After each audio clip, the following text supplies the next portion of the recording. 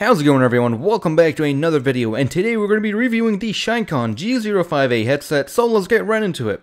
Starting from the front, we can see that it uses a simple clip mechanism for mounting your phone that is well padded on both ends, 4 rubber pads to keep your phone from sliding around, along with a simple arrow centering guide right on top of here. Moving on to the top, you can see that it has full IPD and focus adjustments, something that you don't always see implemented on these small headsets, and on this one, it is actually very easy to access and adjust without any issues. Next, we have the strap mounting points that use the open design that we have seen fail multiple times before, where the strap would just simply slip out of the headset from regular use. But that is not the case here. As long as you're not intentionally pulling it to dismount it, you're fine. Speaking of the strap, it is actually pretty comfortable even though it uses buckles for mounting, which again we have seen fail before on the Unotone and the Motion XD, since they only had one buckle for the sides. But on the other hand, in this headset we have 3 buckles, one for each side, and the advantage of using buckles over velcros in this case, there are absolutely no hard edges anywhere that dig into the side of your head, or occasionally into your ears. Speaking of ears, the strap sat very comfortably on top of my ears, perfectly unlike other headsets. The benefit of that is not only it is comfortable, but it won't get irritating unlike some other headsets, which allows you to comfortably put on your favorite pair of headphones or earbuds without any restrictions. Now without a good facepad and nose room, the strap would be worthless, so let's talk about that. The facepad here is nothing special, it just uses a sponge that is glued onto the headset itself, but despite the fact that it is cheap and non-replaceable, it actually does a really good job at keeping things nice and comfortable. And no, it does not support glasses, but personally as a glasses user, I was able to use them without any issues. Next up, we have the dreaded nose room. This is where most headsets fail in the Western market. Since most of them were made for the Asian market, the nose rooms end up being small and squishy. And guess what? On this one, it passes with flying colors. My average size nose sat very comfortably without feeling any restrictions whatsoever, with room to spare, where I was able to fit in my index finger in the leftover space between my nose and the headset itself.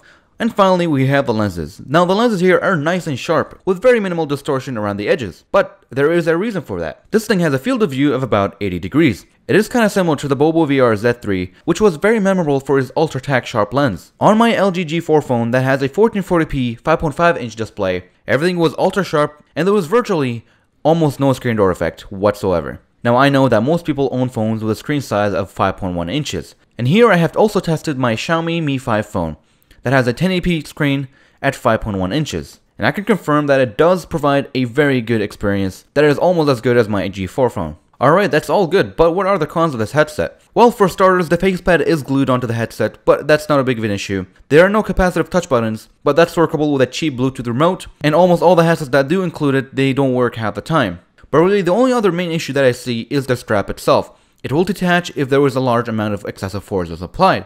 But on the other hand, with the regular use, it will stay intact just fine. And lastly, not being able to wear glasses, personally, it does not affect me, but it may affect some people. So the conclusion, how does everything come together? Well, I was actually very surprised on how good it was. It has almost all the features that makes a good Google Cardboard headset in my book. It certainly holds its own in comfort, lens clarity, and adjustments. Now if you're the type of person looking for an immersive experience, now this may not be exactly for you, but if you are looking for a very comfortable, lightweight headset that provides you with almost everything you need in a well-combined package that only lacks a higher field of view and a capacitive touch button maybe, then this thing might be just the thing for you. Now who do I really think will ultimately benefit from this thing?